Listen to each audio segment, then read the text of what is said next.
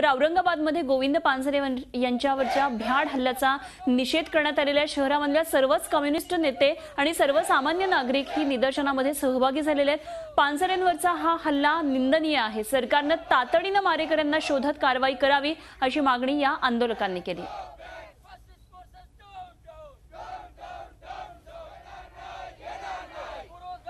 औरंगाबादेत आता ज्येष्ठ कम्युनिस्ट नेते जमले आहेत आणि ते सगळे या हल्ल्याचा निषेध करतात। आपल्यासोबत असेच काही नेते आहेत, त्यांना विचारूया आपण। मला एक सांगा, एक अगदी भ्याड हल्ला झालेला आहे, काय सांगाल तुम्ही, कशी निंदा कराल? कॉम्रेड गोविंद पानसरे सातत्यानं या धर्मांध शक्तीच्या विरोधात, फॅसिस्ट शक्तीच्या विरोधात आवाज उठवत आहेत। सांस्कृतिक जे हल्ले होत आहेत त्याच्या विरोधात आवाज उठवत आहेत।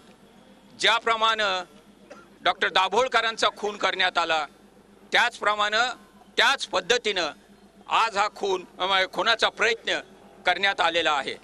कॉम्रेड गोविंद पानसरेंच्या पोटाखाली गोळी लागलेली आहे, त्यांच्या पत्नीला डोक्यावर गोळी लागलेली आहे आणि या भ्याड हल्ल्याचा आम्ही सर्वजण, भारतीय कम्युनिस्ट पक्ष, आम आदमी पार्टी, मार्क्सवादी कम्युनिस्ट पक्ष, समाजवादी पार्टी, बाकी जनता दल, सेक्युलर आणि सर्व कामगार संघटना, विद्यार्थी युवक संघटना एकत्र येऊन ही धर्मांधतेच्या विरोधात आम्ही हा आवाज उठवत आहोत आणि या भ्याड हल्ल्याचा निषेध करत आहोत। आपल्यासोबत अजून काही नेते आहेत, त्यांनाही विचारूयात। सर, ज्या पद्धतीने हा हल्ला झालाय, काय सांगाल?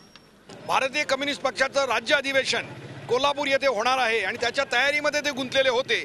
या निमित्ताने अनेक विषयांवर आम्ही परिसंवाद घेत होतो आणि पानसरे या सगळ्यांमध्ये पुढे होते आणि म्हणून असा हा विचारांचं, पुरोगामी विचारांचं, चळवळीचं प्रतिनिधित्व करणारं ऋषितुल्य व्यक्तिमत्व म्हणून कॉम्रेड पानसरे संपूर्ण महाराष्ट्राला परिचित आहेत आणि त्यांच्यावरती याप्रमाणे डॉक्टर दाभोळकरांवर हल्ला झाला त्याच पद्धतीने अत्यंत भ्याड हल्ला झालेला आहे।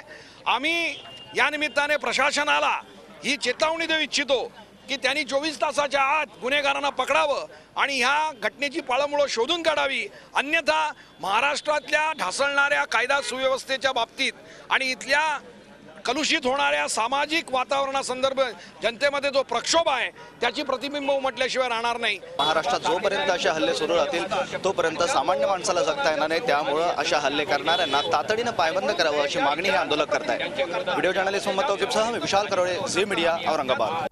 तर नाशिकमध्ये कॉम्रेड गोविंद पानसरे यांच्यावरच्या भ्याड हल्ल्याचा निषेध करण्यात आला। ठिकठिकाणी अशा प्रकारचे निषेध आता करण्यात येत आहेत। नाशिकमध्ये सुद्धा कॉम्रेड गोविंद पानसरे यांच्यावरच्या भ्याड हल्ल्याचा अशा प्रकारे निषेध करण्यात आला।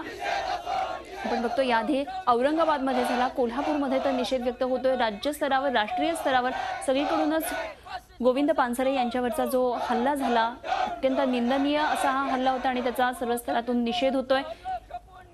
आपण बघतोय या बोर्ड्सवर काय लिहिलं आहे आंदोलनकर्त्यांनी। गोविंद पानसरे यांच्यावरचा जो प्राणघातक हल्ला झालेला आहे त्याच्या निषेधार्थ ही आंदोलनं ठिकठिकाणी आपण बघतोय। यामध्ये नाशिकमधून ही दृश्य आपण बघतोय, जे सामाजिक कार्यकर्ते, चळवळीतले जे कार्यकर्ते आहेत ते आता रस्त्यावर उतरलेले आहेत आणि या हल्ल्याचा निषेध करतात। औरंगाबादप्रमाणेच नाशिकमध्ये सुद्धा मोठ्या प्रमाणावर आंदोलन झाले। जसं आता भालचंद्र कांगो यांनी औरंगाबादमधल्या आंदोलनादरम्यान सांगितलं, पुरोगामी चळवळींचं एक ऋषितुल्य असं हे नाव होतं गोविंद पानसरे आणि त्यांच्यावर असा हल्ला होणं हे निश्चितच अत्यंत निंदनीय आहे। झी 24 तास रहा एक पाऊल पुढे।